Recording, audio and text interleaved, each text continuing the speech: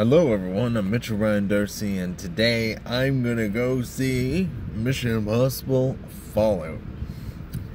It is the 6th one in the Mission Impossible series. When they first announced the name of the movie, Mission Impossible Fallout, I sort of laughed because they really had to go with Fallout, like just the one word Fallout. Like, I granted not a lot of movies has the name Fallout in it, but it's to me, like, when I think Fallout, the first thing I think of is the video game series. So I laughed about that, but I don't think it's that great of a name for, especially for the Mission Impossible series. But I don't know, maybe this movie will prove me wrong. Maybe it'll be like, no, Fallout is the perfect name for this movie. I'm super excited to see what Tom Cruise does stunt-wise, and you know what? I mean, you could diss the Mission Impossible franchise all you want, but you gotta admire, you gotta appreciate what Tom Cruise has been doing to this franchise. Like the last, since the 4th movie, so the 4th, 5th, and 6th one.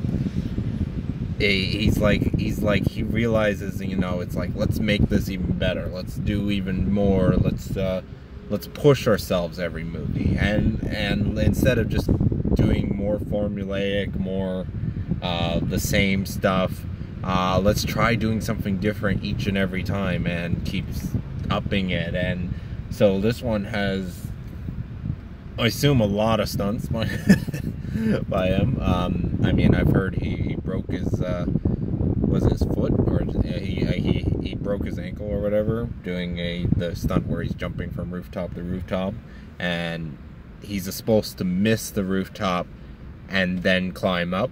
That's when he landed his foot wrong up against the building and it just snapped. So they had to halt production for several, I think a couple months or something like that. But it's just, you gotta appreciate the effort, you know, at the very least. But the cool thing about Mission Impossible is that the first 3 movies, each one was incredibly different, and each one had sort of like a different famous director. And then the 4th one had, I think it was Brad Bird and J.J. Abrams. J.J. Abrams wasn't directing. J.J. Abrams directed the 3rd one, but he produced the 4th one, and he was a major part of that one. And I think he might have produced the 5th and 6th one. Not sure. But I know the director who did the 5th one is doing the 6th one, and I think that's the same director who did Edge of Tomorrow, which I really love. I really love that movie. I think he said he might do the 2nd one to that one. Anyways, enough of that. Mission Impossible Fallout, I have seen the trailer. Like, I didn't want to see the trailers, but it's like a part of me was like, I kind of want to see how they do these trailers, because I love one of the best trailers. One of my favorite trailers of all time was the 4th one, the one where they play Eminem's Won't Back Down. Like, I think that was an extremely well done trailer, and it's memorable. So I think they might have advertised this movie a little too much, and I think they might have shown a little too much. But for the most part, most of the movie is, I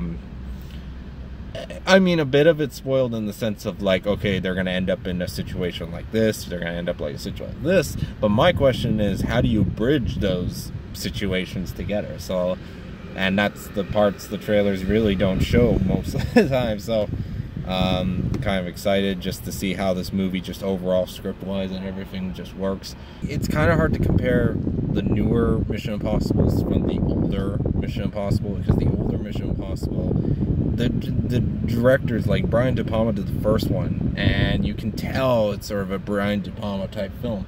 And then the 2nd one was John Woo, and those 2 movies are 2 drastically different action films altogether.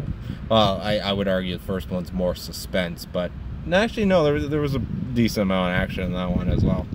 But like each one's just drastically sort of different style and everything. So when they got to the 4th and 5th one, they seem more focused on doing it more consistently in the sense of trying to find its own same style instead of doing a drastically different style each movie.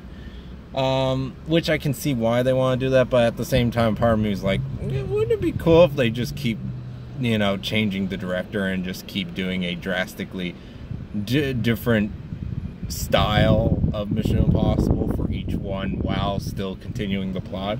Like, I think that would be really cool, but it seems like they're more streamlining it now, but it looks good. So I'm super excited to watch Mission Impossible Fallout. It's gonna be hard to get used to that name. They couldn't name it two names. Like, it went Ghost Protocol, Rogue Nation, and now it's just Fallout. Yeah, they couldn't name it something else Fallout, like Project Fallout, Fallout again. I can't think of any names off the top of my head that would be good for it. So anyways, time to go. See? Mission Impossible Fallout. I already said that. Stop repeating yourself, Mitchell. Ah!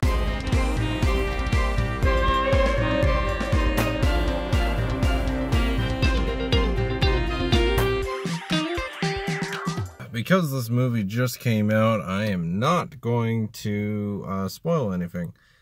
Sorry for the lack of light. I totally forgot to do my review as I was getting home.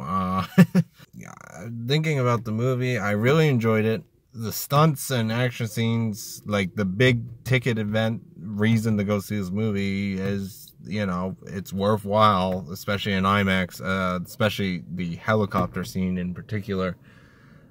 Definitely. Yeah, I really enjoyed the film. It felt a lot more memorable than the fifth movie. But I still like the fifth one. It's at this point where it's like there's some things that are not that great, which I felt like could have been done better. But a lot of it was good. I had a positive experience, really enjoyed it. Particularly the middle part of this film, I think, was definitely really, really strong. I'm still getting used to saying Mission Impossible Fallout. I can see why it's named Fallout. I just kind of wish they stuck with the two-word naming that they've been doing. Ghost Protocol, Rogue Nation, Fallout. I swear, if the next one's called Aftermath, there are references to the other films and all that, and I think it was done really well. For some reason, I was kind of thinking this is the equivalent of Spectra for the James Bond franchise, but Spectra, the way it brought everything together was really crap. This is an example of a really good way. But though Spectra's cinematography was off the charts. Where this movie had some good, it had pretty good cinematography overall, but it wasn't like Spectra, Skyfall, Blade Runner type cinematography. It was more like above average action film cinematography. It was cool seeing locations, and I'm shocked because I talked about this specific jump where he broke his leg. They actually, I am shocked, they kept him limping right after getting up from that thing and from that accident. So I'm actually surprised they kept that much in. I'm totally shocked.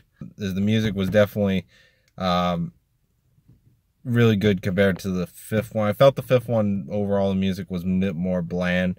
Fourth one, which reminds me, I have to pick up the soundtrack to the fourth one and this one, because I really like those ones.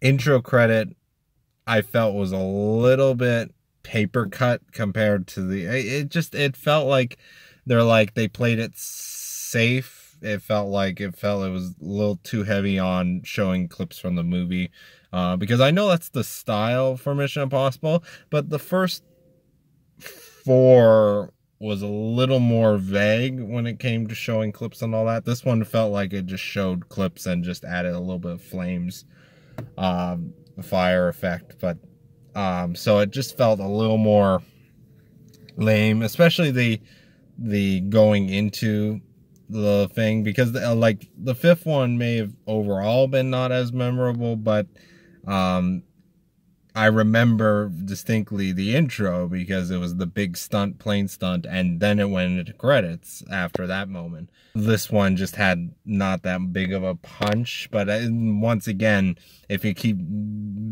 building it up and doing more and more and more, eventually at some point you're going to end up with something that's not as amazing. I mean, that's the problem that the Fast and Furious franchises ran into, is because they've gone so big and so over the top that it's like, how do you outdo something that's outdone everything, you know? So Mission Impossible still feels quite fresh, especially with them.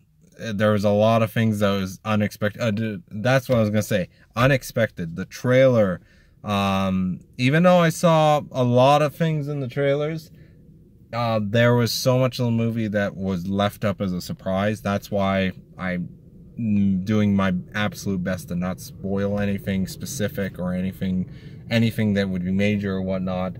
If you've seen the trailer and you're like, oh, the trailer showed the whole movie, the trailer did not show the whole movie. Oh my gosh, there was a lot of unexpected things, and the ordering of the scenes. I'm like, this is not how I imagined it would play out and all that. And there was things in the trailer that are not in the film or altered heavily in the film. I'm surprised they did this. I have to actually go back and look at the original trailer because I want to see what's the scene that they altered. And I liked that they did that because I was expecting that scene. I'm like, where's this scene gonna fit in, or this specific shot that was in the trailer and all that? It kind of wasn't even in it. So, wow.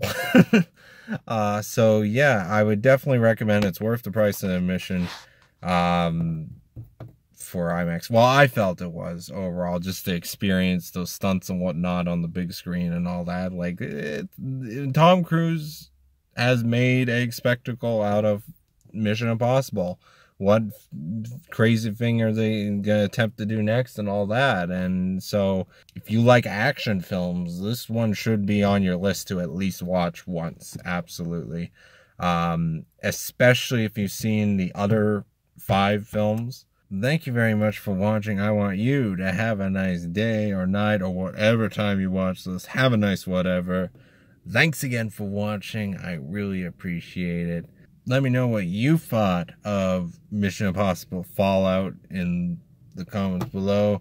And check out my other stuff if you want. It's entirely up to you. Anyways, thanks again for watching.